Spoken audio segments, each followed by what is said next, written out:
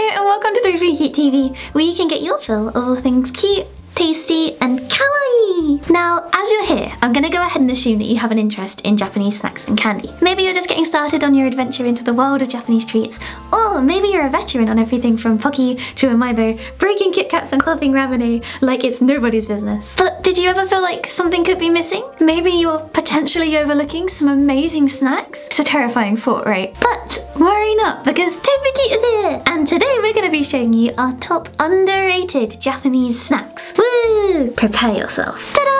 Pocari sweat! Now I'm sure you can see why it often gets overlooked. I mean, it has sweat in the name. But don't judge a can by its cover. It's featured in a bunch of animes like Free, Bento, Lucky Star, and they even did an official collaboration with Yowamushi Pedal. And when they include it in anime, they often give it like a really funny name, so that just makes it even better. I spent a few summers in Japan and it is really hot and humid, and this is the thing that keeps me going. There's actually quite a few reasons why it's particularly good for you, but I'm not gonna bore you with that. Above all, it's tasty. Oh, it's so good, it's so good. The drink is really, really smooth. It has a kind of lemony, slightly like sweet, and a little bit salty flavour. It's really a subtle flavour. Oh, and did I mention, they sent it to the moon? They wrote the dreams of children on a capsule filled with Pocari sweat, and they sent it to the moon. It is the only beverage that you can say is literally out of this world. That was so bad. Leave a comment down below and let me know what you think of it, because I think it is the best. My underrated snack is Pretz. These are more of a savoury snack for savoury snack lovers. I spent the last year and a half walking past these. I was forced to try them last week and it changed my life. You get a massive bag. They have a real buttery, creamy flavour, and they're really quite Moorish. I actually think they taste like the microwave butter popcorn bags you can get, which I really, really love. My next snack is tomato Pretz. The butter Pretz are a Chinese version, but they're also sold in Japan, whereas these are a premium Japanese product. The box is a lot bigger. We've got some big, juicy tomatoes there. Look at that. It's covered in like a salty, tomatoey goodness. It's really crunchy. It has a really nice savoury, rich flavour, but it actually tastes like pizza. Oh, this is like the best kind of savoury stick that I've tried. I think they're so yummy. I deeply regret not trying them sooner. Think of all those tasty snacks I could have been eating up until now. You definitely won't regret trying them. The first of the two underrated snacks that I'll be showing today is Yan Yan. Specifically, it's vanilla flavoured Yan Yan. Anyone who hasn't tried vanilla Yan Yan yet is severely missing out. So we have a section here of creamy vanilla flavoured dip and some extremely crispy breadsticks, but they're more crunchy than your average breadstick, so they're somewhere in between a breadstick and a biscuit. Make sure you're fully coated. Wow. It really is just really satisfying and tasty. The creamy part here is actually the creamiest component of any Japanese snack that I've ever tried. You almost feel like you're eating a dessert, like a parfait. I can't stop eating these, they're so addictive. And I've had lunch today, so it's not just because I'm hungry. My second underrated snack is melon pan cookies. The bottom of this little sack has this really, really cute print of melon pan houses, which is just adorable. Melon pan are made out of a buttery bread dough with a thin layer of cookie dough that becomes crispy when they're baked. They're super famous, they're sort of iconic in Japan. They also feature in a lot of anime. The reason they're called melon pan is actually not because they're flavoured as melon. It's actually because of the look of them. With that crisscross effect, they look a bit like cantaloupe melons or rock melons. They come in a cute resealable pouch.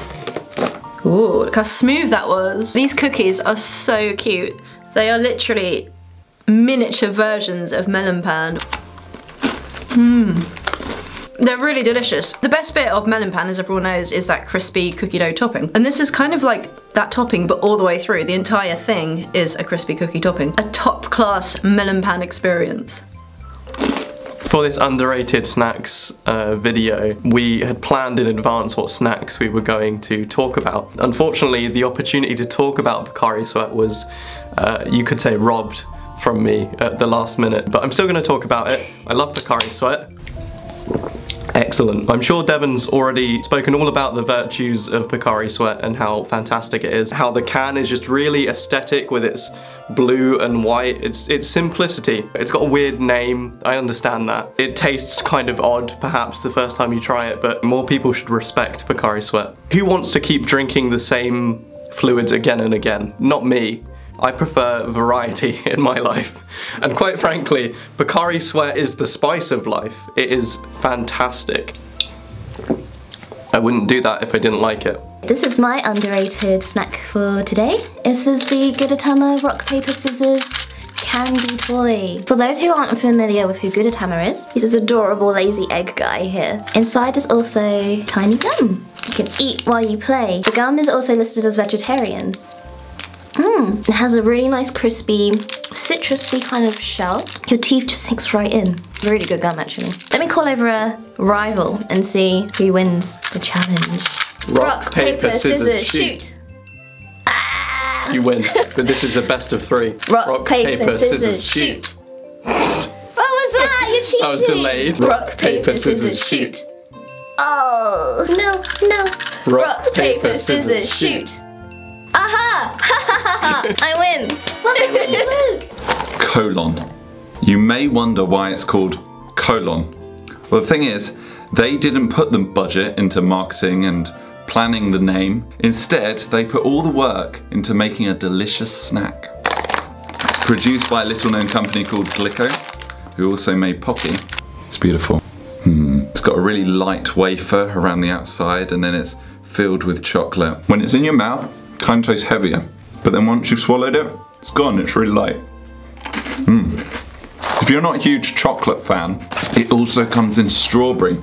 And occasionally it comes in other rare flavors like cream or matcha. People come up to me and they're like, what snack's good? And I'm like, colon. And then they just walk off. But they should really try it. It doesn't matter what it says on the box. It tastes delicious. It looks like a dog treat. It doesn't look like a dog treat. Do not feed these to your dogs. They contain chocolate, so that wouldn't be good. It's colon, you love it. So that is all for today, but I hope you were able to find something that piqued your interest that could become your new favourite snack. If you've tried any of them before, leave a comment down below letting us know what you thought of them and if you think they're underrated too. If you wanted to get your hands on any of the things you've seen in today's video, then there are links in the description down below to our website where you can find all of this stuff and so much more. We ship all over the world directly from the UK. If you enjoyed today's video, then please consider subscribing. I can't tell you how much we'd appreciate your support. And from all of us here at Tofu Cute, see you soon and stay cute. Bye bye! I just want to let everyone know that Glico in no way endorses this specific video, that I'm not sponsored by Glico to try to sell colon, that I do not get 3p per every colon that I sell. I thought it was important to note that.